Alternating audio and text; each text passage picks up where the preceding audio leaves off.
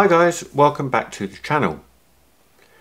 Last week we took a look at traditional fusing and how to get it set up, how to make sure your fusing level's right, that sort of thing.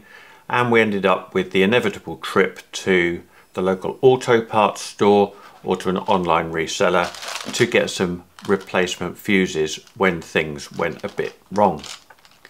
This week we're taking a look at E-fuses. So what is an E-fuse? Well, in its simplest form, it is a fuse that will automatically trip when it detects a current overload situation, i.e. you're pulling too many amps, so potentially something's gone wrong.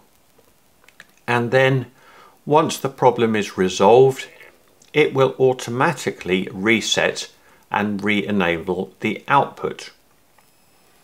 So this is really good if you've got a controller up somewhere out of the way where it's difficult to get to, but of course you do still have to go and remedy the fault.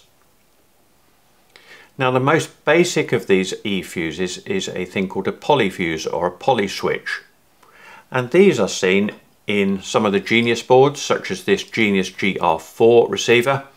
We can see that we've got 4 of these polyfuses here. They will trip, as I said, if there's too great a load. In this case, these ones are rated at about 4 amps continuous. Probably push that to 5, but much more than that and these will trip. Fix the problem and the fuse will, after a small period of time, reset and re-enable the output.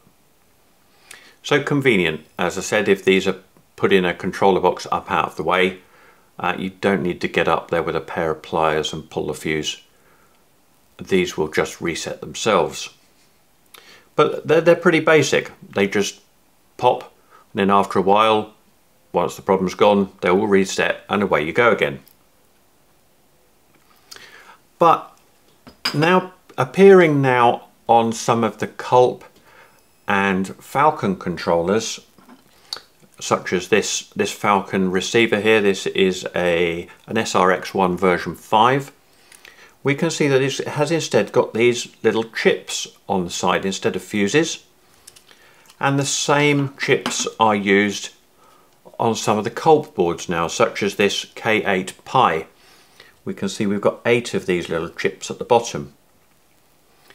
Now these are what's called a power mux chip, and they are a semi-intelligent version of an E-fuse, and altogether more interesting because they don't only offer the fuse functionality, which of course they do. They will break the circuit if we get too many amps through it, but they offer additional functionality as well.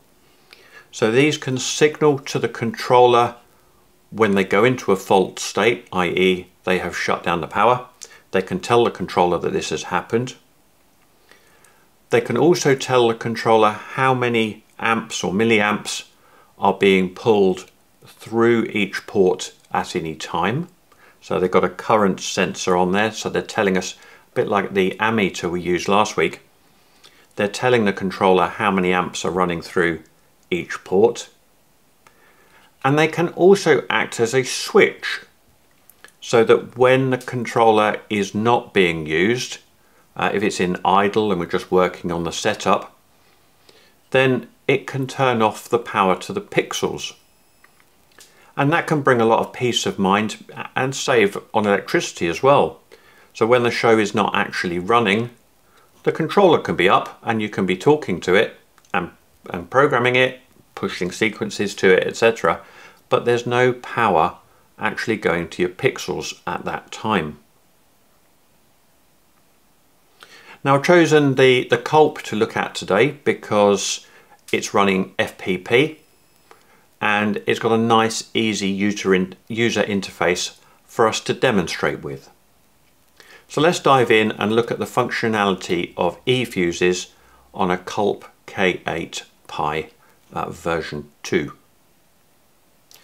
Now if you're running FPP on a board that supports these additional features, then they will automatically become available in FPP for you. The hats here, or the capes, have a thing called an EEPROM, which has some basic functionality of the board on it. Once it's hooked up and set to the Pi can then talk to the board and say, oh, you've got this sort of hat, I will configure myself appropriately. And that's the case with this K8-Pi. So the first thing that we're going to notice in FPP is if we look at the status control menu, we see that we've got a new entry for current monitor. And if I go in here, it will detail what's happening on each of the available ports. So at the moment we can see that they have all got blue crosses on them, and that means that the ports have been powered down. So there is no sequence playing currently, we're not testing or anything, so the ports are shut down. And looking at the ports themselves, we can see that the power lights, particularly along the bottom here where they're visible, are not illuminated. So we've got no power being sent to the ports at the current time. I can turn them on by simply clicking on the blue cross, and there we are, that's gone green. And if I look at this port here, we can see that the pixel has illuminated, sorry, the LED has illuminated to show us that there is power available now on port number 1. So we can turn the power on and off at will. There we go. So that's the first useful feature, the ability to turn power on and off to test things. Another useful feature is the current monitoring tool. Now that not only monitors the total amount of current going through, but with the aid of a helpful bit of software that's been written in FPP, it can actually be used to count the number of pixels. So if you start illuminating pixels in order from 1 through to however many, you will steadily see the current rise as each pixel is illuminated. And FPP can monitor that, and it can see the current rising as the count is increased, up to the point where you increase the count, but the current no longer increases because you've got to the end of the number of pixels on the string. And FPP can look at that and count the number of pixels. Now I've got a string of pixels here, and I'm not 100% sure how many pixels I've got in this bundle. I've at some point lopped the start of them off and replaced them with a Phoenix plug, but I don't know how many there were here before I chopped this off and replaced it with the plug.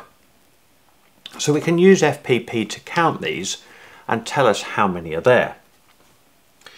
Now the first thing that we do have to do is, obviously I've got to plug them in, and I can plug them in safely with no concern at all because I know there's no power on that plug at the moment. The LED is extinguished, and so I know I can just plug them in quite happily. The next thing we've got to do is that we've got to tell FPP a ballpark count, that there are some pixels on this port, and then it will wake things up.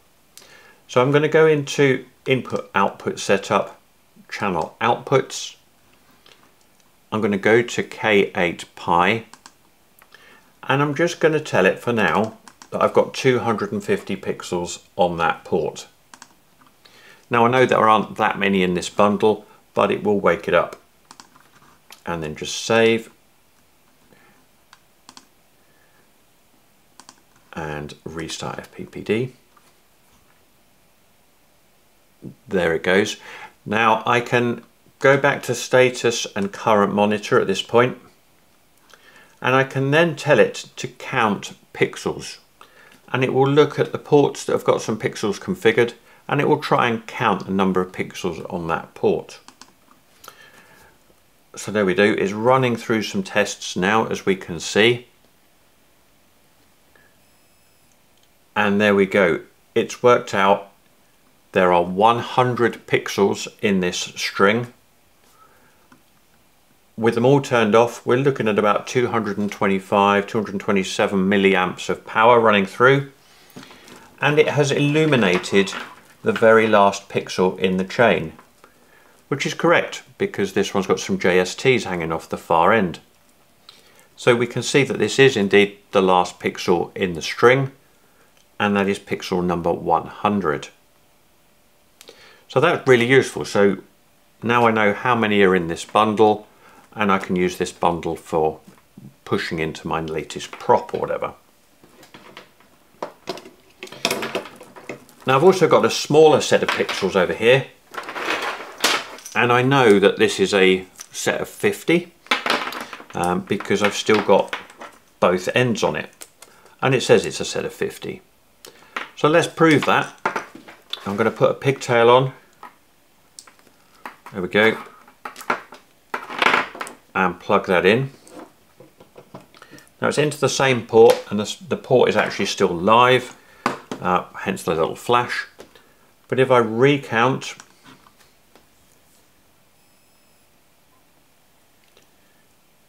there we go. It's had a look and it knows that there are 50 pixels in this string. So we could then go back to the input output channel outputs and set our output correctly to 50 pixels.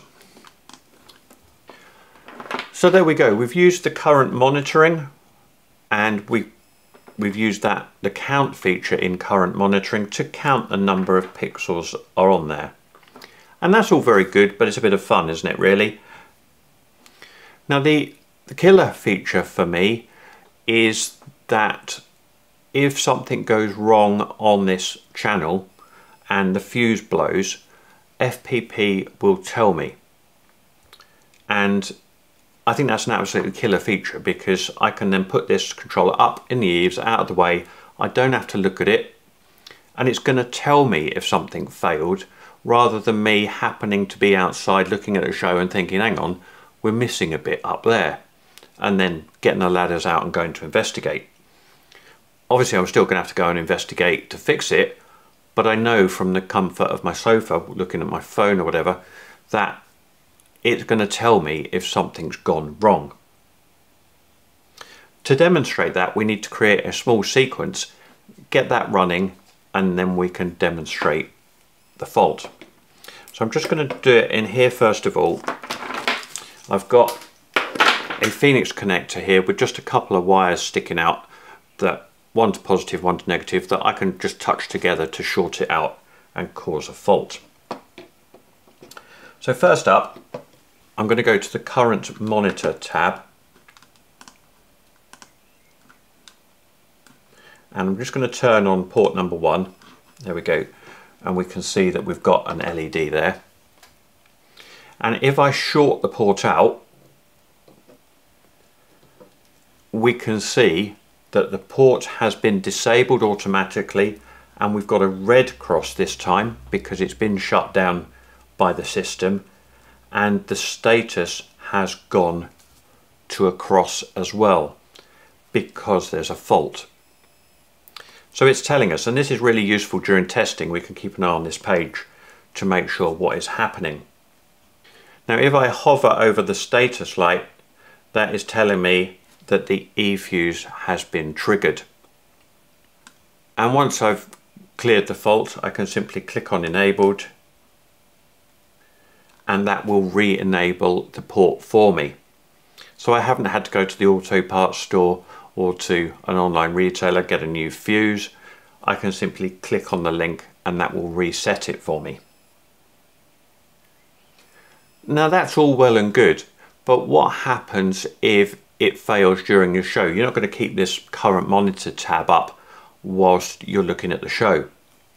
So let's demonstrate this with a short sequence. Now as I look at the controller before I start the sequence, I can see that we've got power on port 1. So we're just going to go and turn that off on the current monitor tab. Oh, I double clicked. There we go. That's gone. And the LED has extinguished, so I can see that we've got no power there. And then as I go to play, FPP will see which ports are required to play this sequence, and it will only enable the power outputs on the ports that are needed to run the sequence. And it's not actually going to do anything because I've only got these 2 bits of wire hanging off the port. But once that's happened, if a fault did occur, like I shorted it out, bam, we get an immediate warning on the front page of FPP that an E-fuse has triggered on port number 1. So we know from the comfort of our armchair that a problem has occurred on the show and we need to go and fix it. We're not waiting for somebody to come and knock on the front door and say, "Oi, half of your show's gone dark," or you happen to be outside and you notice it. We've got a live active output to tell us that something has happened. So I think this is a great feature to have. Yes, it's only going to happen on the more premium controllers. These chips will typically cost around $3 or $4 each. So if we said $3 times 8 of them on this board, that's 24 bucks before we've even considered the rest of the board. So there's definitely going to be a feature that happens on the premium controllers. But if you've got a controller out of the way where you can't get to it easily, or maybe it's even at a remote site and you're connecting to it over a VPN, you can see what's going on and it's giving you real-time feedback. You've not got to wait for a customer to come along and say, "Why is half your show out?" or you happen to visit and you notice a bit's missing. It's going to tell you, and that is a really good feature to have. So there we are, that's it for this week. I hope you found that useful. As always, do like, share, subscribe and all of that, and we'll catch you on the next one. Cheers for now.